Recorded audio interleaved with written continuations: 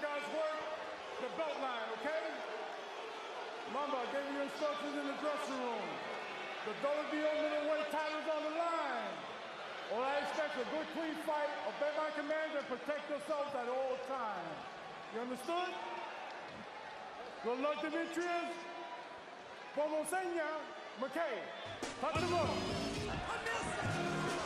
3 fights. Quick with the jab so far. Again, a traditional fighter coming straight up, conventional. Andrade trying angles and winging shots. Andrade already caught Sulecki with the overhand left, and he went right hand up and down.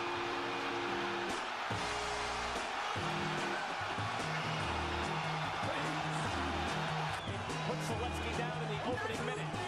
Now Sulecki when they want. Andrade came out just bum rushing Sulecki. As much as he was like hitting Sulecki and pushing him back and just forcing his will on him, really, it looked like he was vulnerable at the same time, you know, to get hit. And Sulecki actually did, I believe, connect on a couple of left hooks, even a right hand, which kind of got drowned out just by Andrade's sheer aggression, you know what I mean?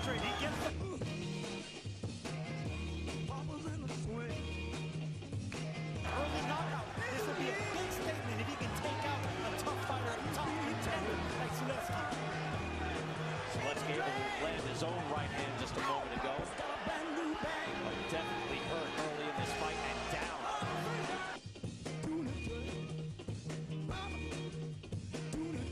down. Andrade, he started out very aggressively, seemingly trying to knock out Sulecki. Sulecki seemed like a tailor-made type of dude for Andrade, with predictable, out-of-range head movement.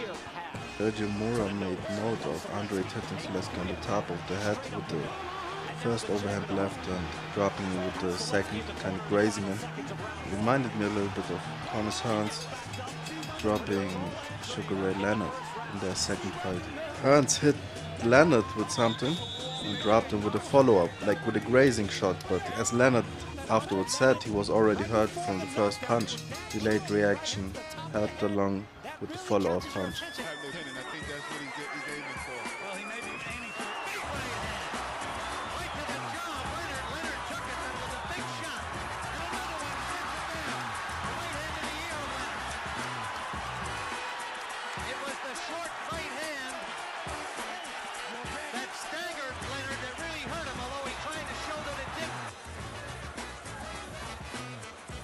That's the right hand you're talking about, Tim. They both threw right hands.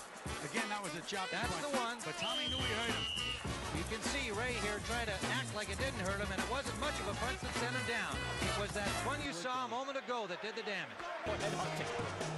But I don't know, looked pretty good early on, Sergio. It looks great. We're not used to seeing Andre this aggressive and this wound up before in the first round. Now snapping out a hard jab. But that is that winging left hand that is doing the damage. And the angle he is presenting to Sulecki is very problematic to the Polish middleweight. Early on, Chris, we were wondering, does Sulecki have the speed to hang with Andrade? I'm not sure if he does. I don't think he does, but I think he does have the power. Sulecki was able to normalize things by the end of that round, was able to land his own right hand, and able to weather that storm. And that has to be very disconcerting. In the champion's hometown, the crowd is going wild. You've been knocked down. Very difficult. Takes a lot. Sulecki moving now, trying to keep different angles. Like, I'm not gonna go round for round, but things that, you know, I made a mental note of was Andrade coming out that aggressive. If that's necessarily just him trying to prove a point, you know, make a statement. And maybe he's gambling on a quick knockout, maybe disguising something that's not necessarily perfect.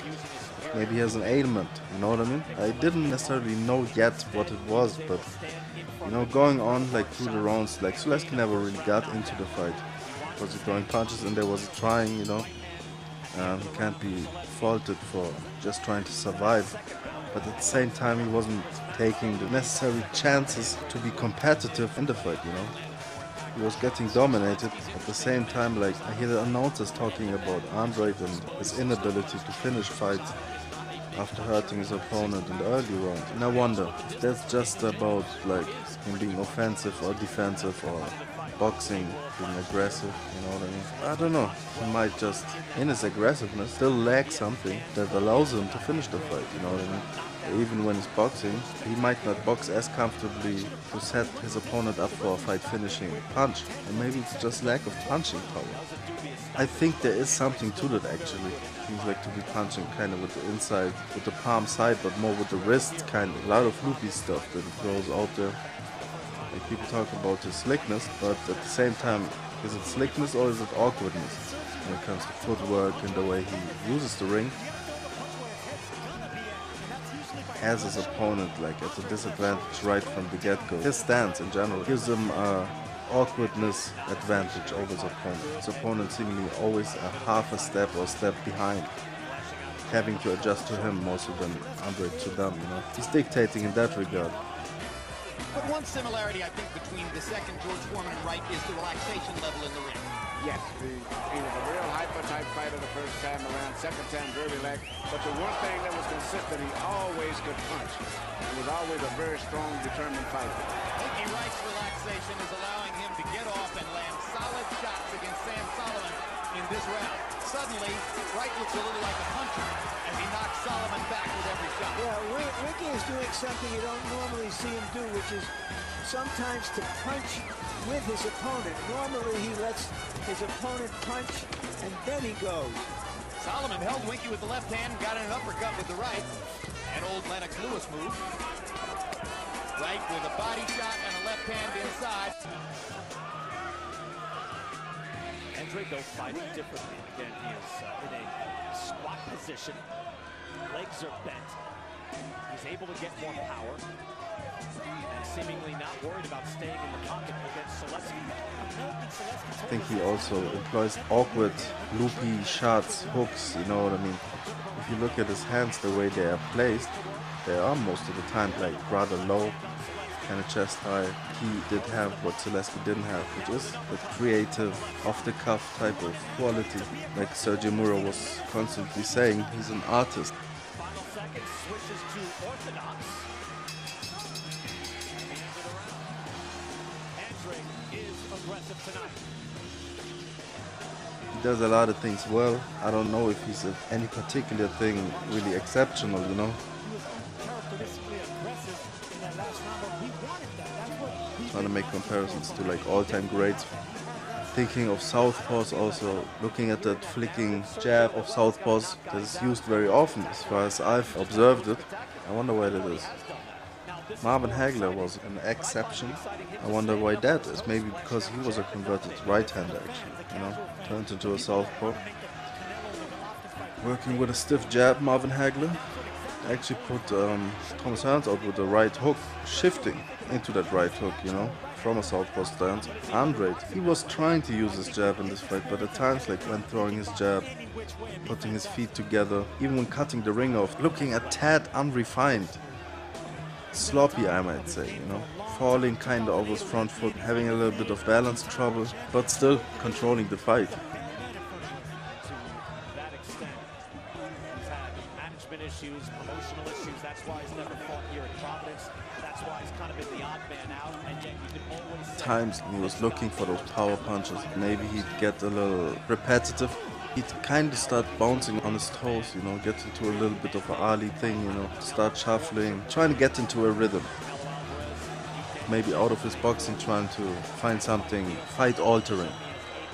It became a pattern, you know, that he went from boxing to aggression, from aggression to boxing, when the aggression wouldn't work necessarily. Like actually he started for a couple of rounds to box. And when they say boxing circles around a guy, he was doing that to Sulecki. Times he's just having fun in there, but at the same time I feel like, is he experimenting? There's so much experimenting in his style that he's lacking in identity. Orthodox to southpaw at times even, although I think he's a southpaw essentially himself, being a natural right-hander. You see that probably when he looks a little bit for that power, although he dropped Sulecki with the left hand, overhand, probably the right hook that's the most sharp punch in his arsenal. You can pretty much see that when he throws that left hand, it's a little bit, there's a loop on it. And there's a loop on a lot of the punches that he throws, man. Also, he reminds me a little bit of James DeGale in that way, when he's so-called boxing, you know? Every angle like that. So that's the reason Sulecki is backing up like that. Chris had to have it scored. Shut up. This is Joe Frazier fighting me. Punches around. See, this is Joe Frazier. He's trying to duck him. What he's doing, he's catching him. See, and a real boxer, this is nothing but a target for a man who can stay on his toes, who can stick and stay off range when he don't want to punch. When he's ready to punch, move in, stick. That's what he's doing, a man like Joe Frazier. Back off of him, just keep boxing style. There's nowhere in the world for a man that don't have no footwork to catch me. You're even a welterweight. Keep your camera moving, because I'm kind of fast. Keep your camera moving. Lightweight's not this fast. Plus, I'm talking to him. I'm making him frustrated. Come on, chum. You're not no champ. Look at you. You're losing. You lost 3 rounds already. Come on now. I hit you 4 times. This world's a man. Very good athleticism, very good hand speed. Pretty good foot speed, you know. He's not a small guy, although he fights rather small, out of crouch almost. And all that weight on that back foot. Like throughout the fight, it became more and more apparent, man, that the guy, it began with him going from being aggressive, looking for power punches, going back to boxing. The way he went to boxing, you know, it reminded me of Muhammad Ali in the late stages of his career, switching from being flat-footed to a boxing style. 1 or 2 rounds, 3 rounds maximum in a fight, basically. Like all the crowd going crazy for the movement, you know. Ali dancing out there in the later stages of his career, not necessarily being overly effective offensively, barring the jab. Maybe Ali actually used it as a motivational tool for himself, get the crowd cheering, intimidation, the opponent, thinking, oh my god, the tactics have changed and momentum has maybe changed when it actually hadn't.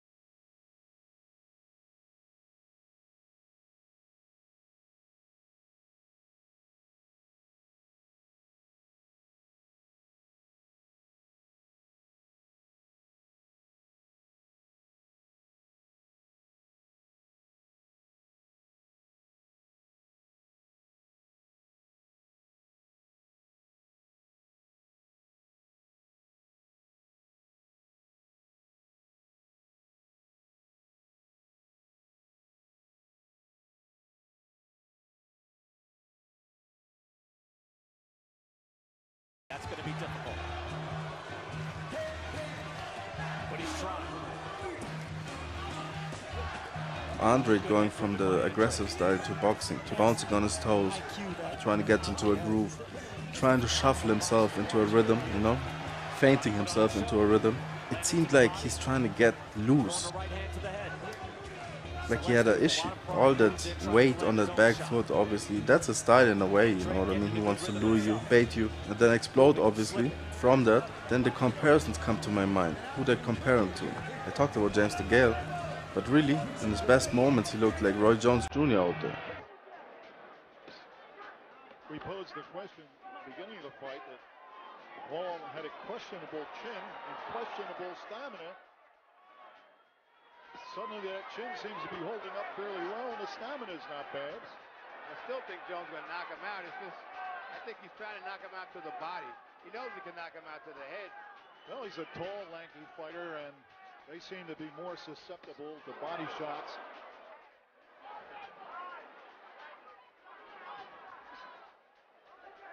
Round 8. He wouldn't be this effective against Lennox Lewis, because Lennox Lewis at least be throwing a jab out there.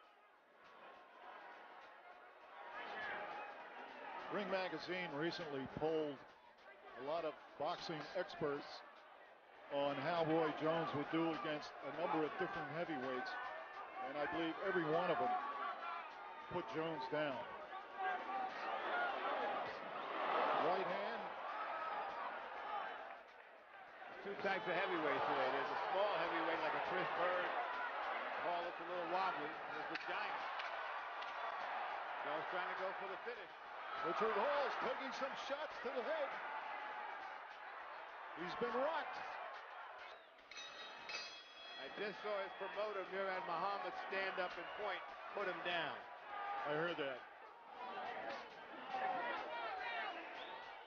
But this is his first time in Indianapolis. Oh, and the people love him here. And apparently he wants to dance around for a few rounds and pick his shots.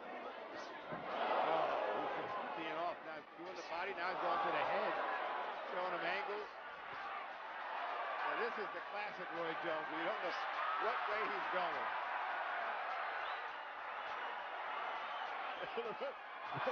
The referee doesn't know which way to move. Roy's just opening up angles. He's embarrassing the WBA's #1 contender. What can I tell you? Is this the round? Is this the round? They rocked him with that right.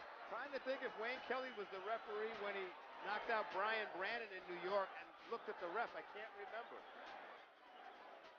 But if you tell him to go on, he will. He's over in the corner again. He's going to take a break. Closing seconds. There's a flurry. Quick hand.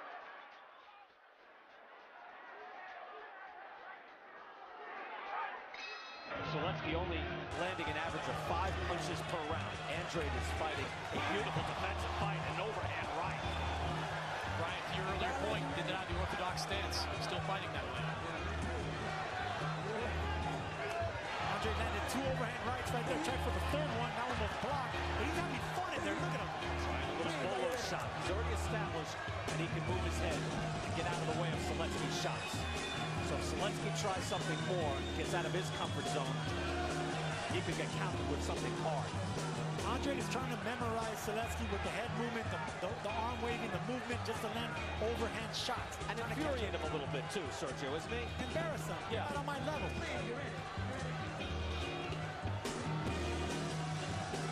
Looking out, a jab now, southpaw stance, and then a hard left hand again from Andrade. Hanging up there? How do you feel? Get another water. Get another water. Water, please. Right there? More underneath. Showing off the skill and have the boxing community as the punches landed wide in favor of Andrade.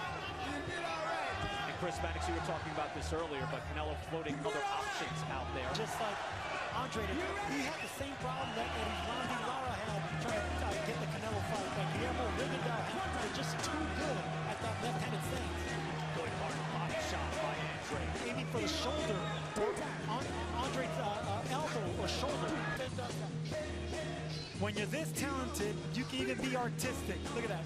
It was somewhat of a polo uppercut and got out of the way, just embarrassing his opponent. Belt 27-0. Middleweight titleist. And Chris, you gave that last round to Sulecki. Look, I thought Andrade took it off a little bit too much in that round.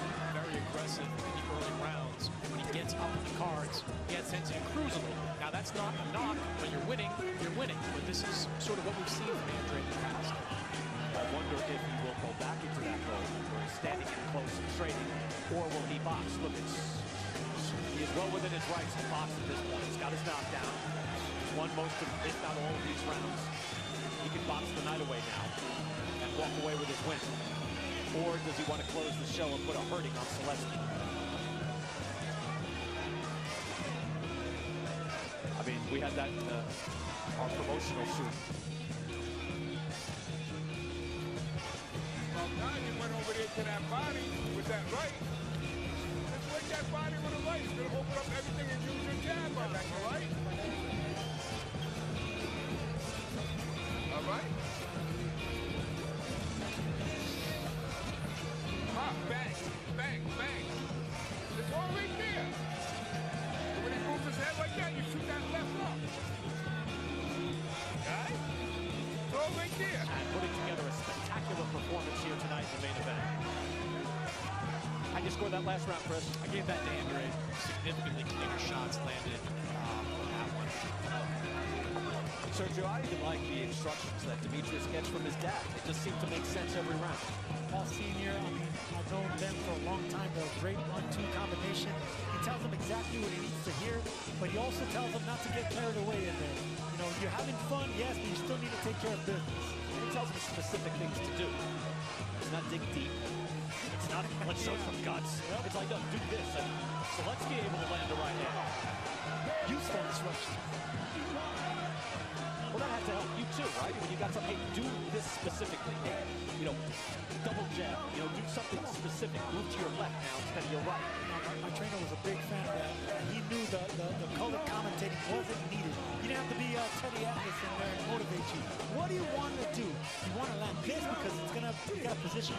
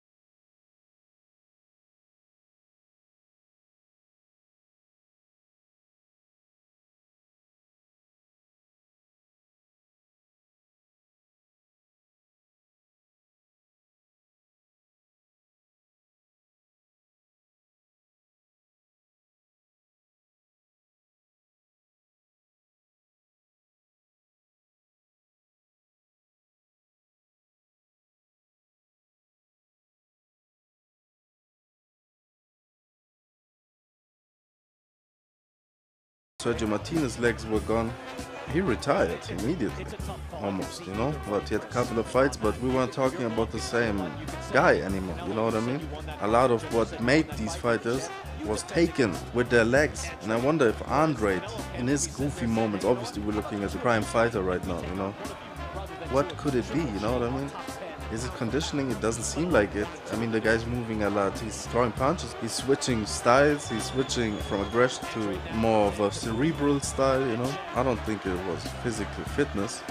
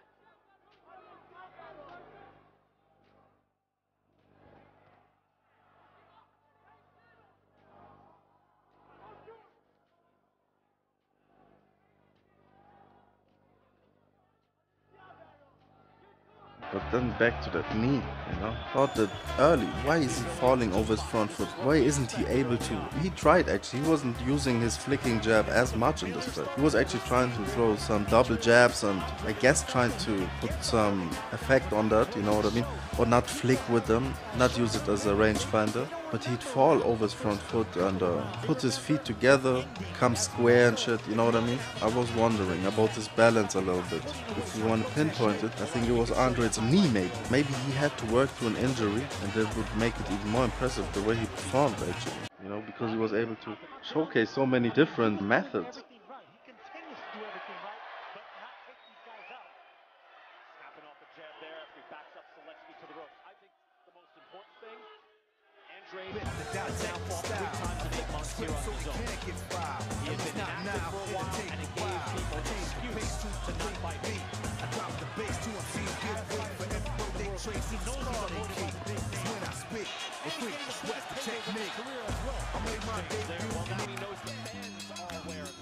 So if he's known as the most avoided man in boxing, well, there's going to be a reward in that eventually. He is eventually going to have to be dealt with. Good crowd here in Providence tonight, all here to see Demetrius Andrade. And Andrade putting on a show.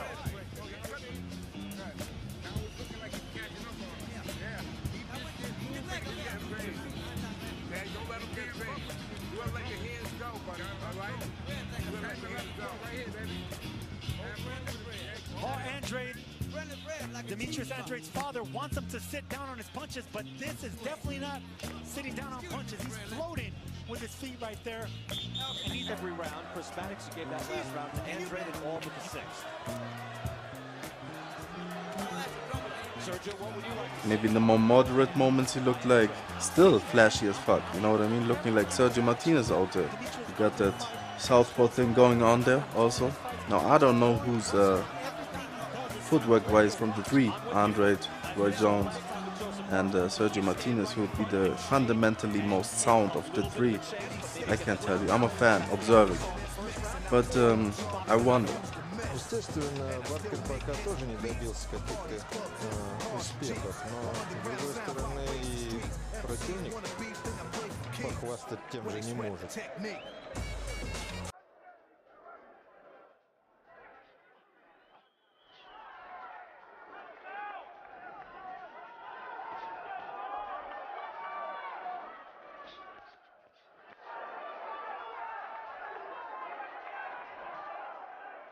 В принципе, Баркеру нужно попасть хотя бы пару раз.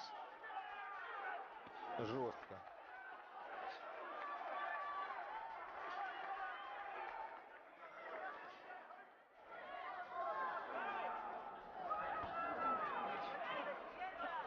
Смотрите, 6-й раунд идет.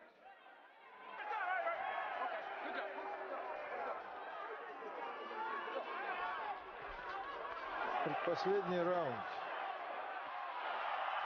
Британец, конечно, бой проигрывает. Что это получилось там, непонятно. Actually on the back foot a little bit. So right now, it's a little bit of both actually. So you want aggression, basically, is what you're saying. On aggression. See if Andrade does that. Stays in there. He stays in there. He didn't back up. He didn't bounce back. He stayed in there. Sulecki, like, I guess there could have been like a couple of rounds that he might have been a little bit more competitive in. Is he getting tired? Andrade? Is he making it up on the fly? That's what I was thinking for a lot of the fight. Like, I think of him as a slickster, but then again, he likes to mix it up a little bit. The way he goes to the body, just settling into a style that's, while well-rounded, isn't erratic. And at times I feel like Andrade can be erratic. He's so talented, obviously. He's not necessarily smooth or perfect at any one thing. Varying within a round, like from style to style, winning the rounds. At the same time, it does seem like he's on the brink of getting reckless or maybe lethargic, almost bored, you know? I feel like that's actually the way you gotta beat him, you know? Punch with him. He'll take chances when he punches, when he's offensive. Not necessarily when he's aggressive, but when he punches. You know what I mean? And he's a burst puncher like a Roy Jones Jr. More so than a punch-picking, pinpoint accuracy type of guy, I feel like. When I see him flurry, that's where I see like the technique maybe going out of the window even a little bit, you know. There's no commitment to one particular style, so I feel like the technique at times is lacking. It might just be concentration. But then again, I also think he got an injured knee. You know, I don't think that necessarily happened within the fight. I think that bum rush early, as aggressive he was in that bum rush, and even that one round where he's just in that crouch, leaning on his back foot, looking for these haymakers, it's almost like he's run out of ideas at that point. While he's winning the rounds impressively, it's more so about his opponent maybe not necessarily believing. I said the guy was trying until the end, you know, he wasn't giving up on himself, but at the same time he wasn't, I don't know if he necessarily also believed that he could pull it off, you know. I think he was fighting his own fight, this guy, you know what I mean? Is this worth even fighting on almost, you know what I mean? While not giving up, he had that shell-shocked look on him.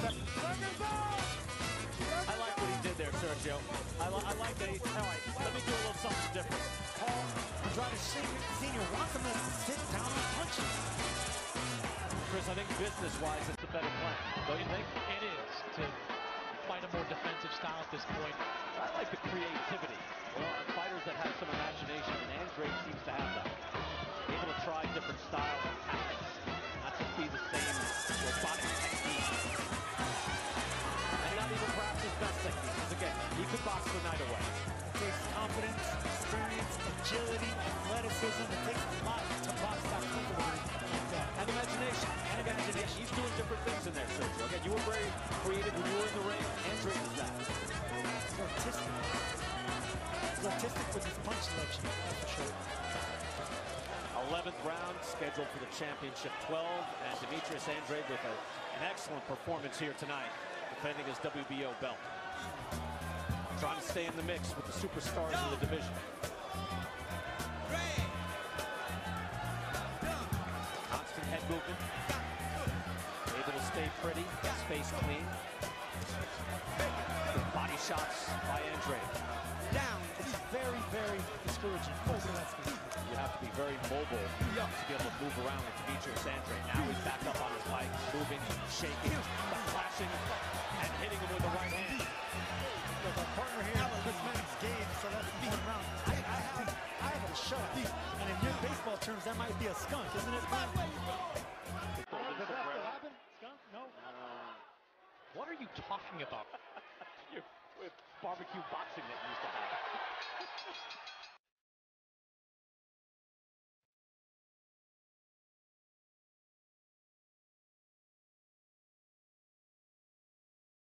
New York.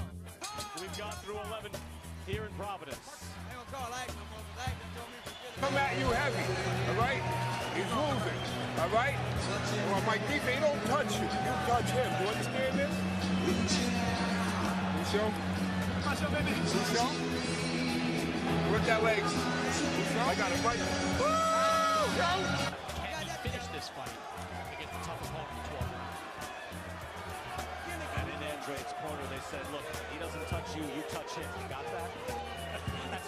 I actually just watched it until the 11th round, man, because I saw Andrade just like pretty much falling over his feet into the ropes after throwing a barrage of punches, completely losing his balance. And I kept thinking about that leg, is it injured? Especially like when the round ends, you can tell if an injury maybe has occurred, you know what I mean? These fighters do have very good poker faces. But I do believe that when he got back to his corner, his dad did say work the leg. I do believe that I heard that.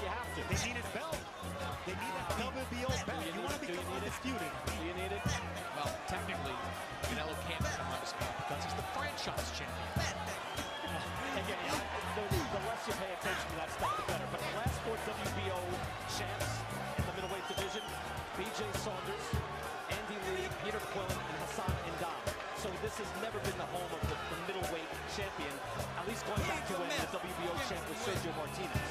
And then it was, you know, Jermaine Taylor. Before that, it was Bernard Hopkins. Those guys were the real champs. Andrade looked good, you know?